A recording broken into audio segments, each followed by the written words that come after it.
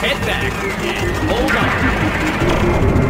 For your safety, please keep your hands, arms, feet, and legs inside the ride at all times.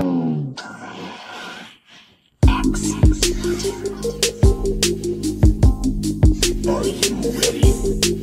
Dad Coaster Company. All right, welcome back to the podcast. Andrew, our Director of Projects and Planning. First of all, I want to start with an adaptation of our icebreaker question, which is, if you could have added something to the park for 2024, what would it be and why? A Vekoma Family Boomerang steel coaster. Oh, what a great answer. Oh, I'm so happy you said that. All right, so I've been thinking back to the origin of how the family coaster first began. So tell us about IAAPA of, was it 2021? Yes, it was IAAPA 2021. That was your first IAAPA, That correct? was my first IAAPA.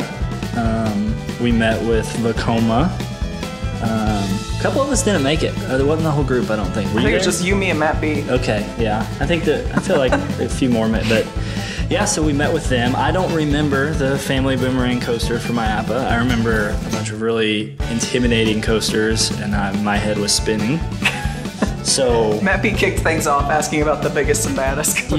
yes, yep. That sounds about like Matt And B. they threw this into the proposal. Yeah. So what I remember is actually Ricardo from Vekoma wanted to come out, and I'm not gonna lie, there was a little bit of a like, okay, we'll sit through that 2 hours and then move on. So about a half hour, that was in May of 22. So about a half hour into that meeting, it was very clear that things were gonna be changing because they showed the family boomerang on a site in Poland, I believe it was. It was very similar to ours. And it was like, whoa, we gotta do this. And then The rest is history. yes, it was. Or yes, it is. All right, so tell us a little bit more about Good Gravy. We can finally say it. Is it forever going to be Project Gravy Boat to you? It will always be Gravy Boat for me. Just like the Durham Compass Commons is Project Dozer. The stickers we will make, I hope will be a little bit of good gravy, but it's definitely going to have the Gravy Boat sticker on it for our hard hats. Yeah. It's been Gravy Boat for over 2 years, so it's going to be hard to change. And it's not that big of a change from the project. No, name. it's a little easier than Compass Commons. Yes. Yeah, it's a little more in the same. They're in the same. I got to area. peel back the curtain on that one. We decided on the project name. Andrew, of course, gets the project name assigned by marketing. But we kind of landed on that because we were like, who's going to actually think we're building a gravy boat? Yeah. Yep. So tell us a little bit more about the specific Vekoma family boomerang that we're getting. Yeah, so we're getting the Vekoma Family Boomerang. It is more dynamic than I would venture to say any family boomerang out there. So it's got the Holiday World touch. The lift portion of the ride and the station portion of the ride, the Vekoma station portion of the ride, are all off the shelf. They are, the standard. Once you leave the station, it is all custom. So we've added some really cool dynamic elements outside of the station to enhance the ride experience. Some of those being the giant cranberry can as you leave the station and bank off to what we call the photo garden.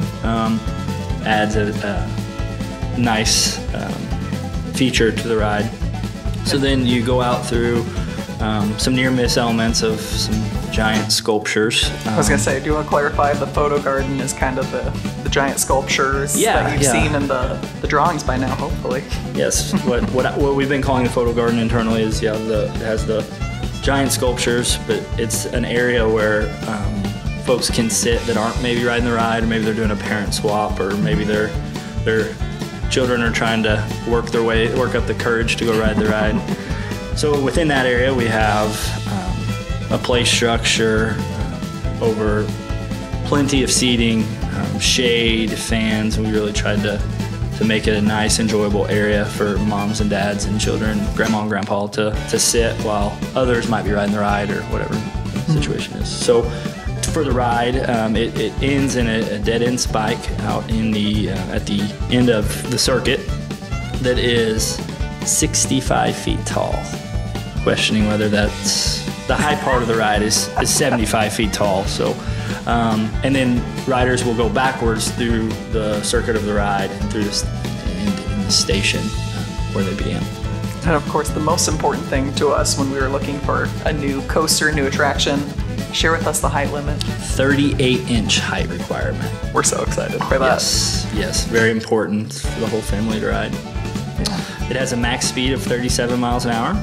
We hope to do over 700 people per hour, which is the theoretical capacity, but that'll add good capacity for the Thanksgiving section. So, absolutely. Total length of the track is almost 1,400 linear feet. So you travel it twice, so it's really more in the 2,000 linear feet. So it's going to be a good add, I think, for the park. And tell us a little bit more. So we've talked a little bit about we're going to have a kids play area. Tell us about what went into the planning of that, because you were very key into figuring out what exactly that was going to look like. Yeah, so that evolved.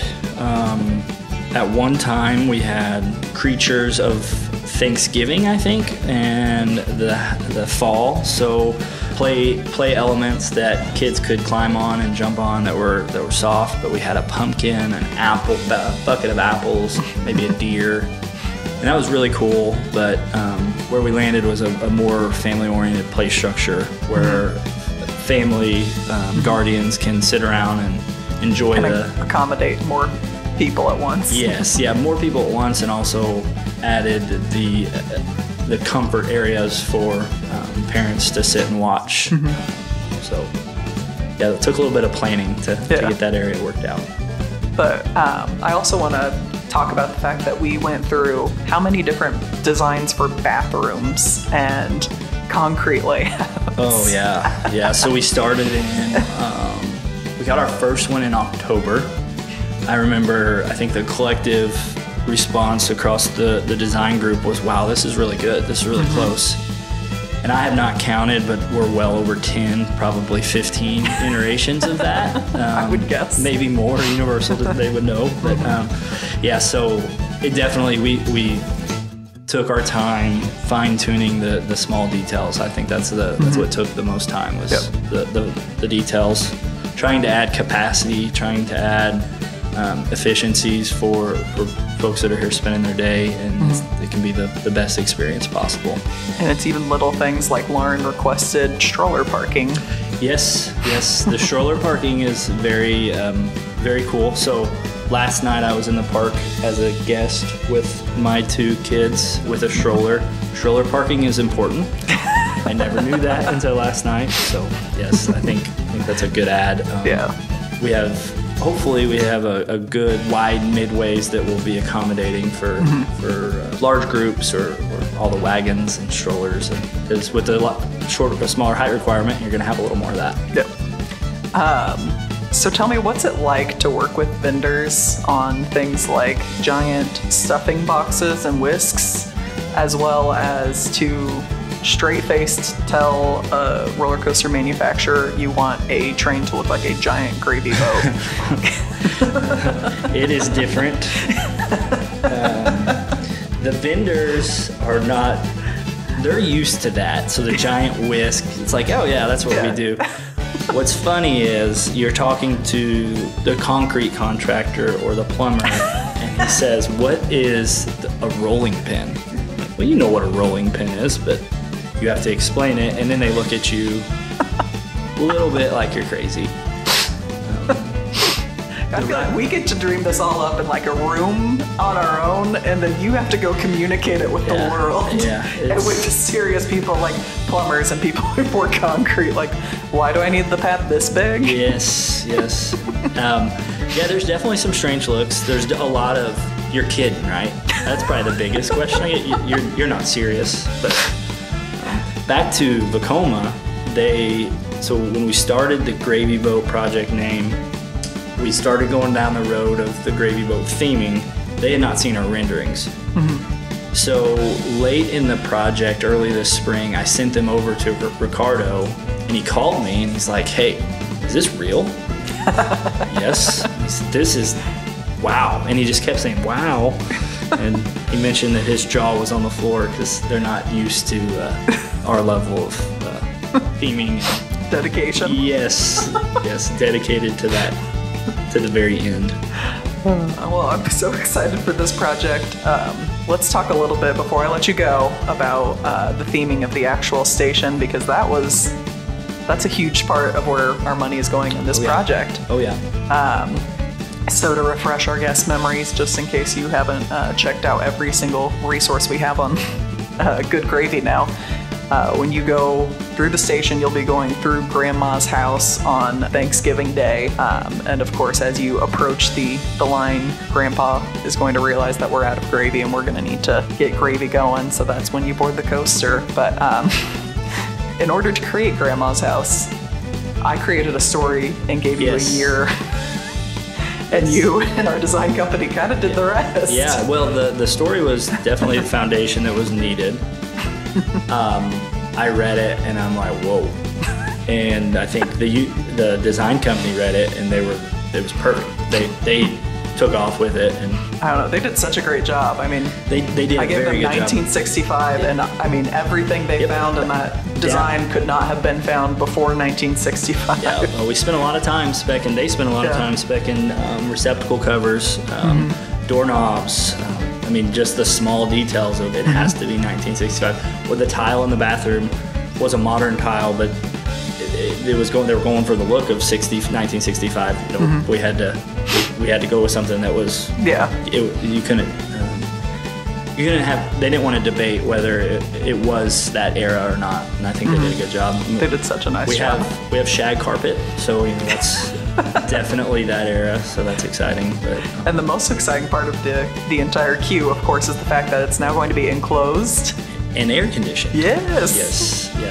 And the vast majority of the queue line, the waiting time will be in a conditioned space. So, and I think that's something we hear a lot of. One more spot where you can be comfortable. Yes. I feel like that's the theme of this whole area that's going in, is going to be comfort for our guests, no matter if you're riding or if you're sitting and watching and waiting for your family to come out.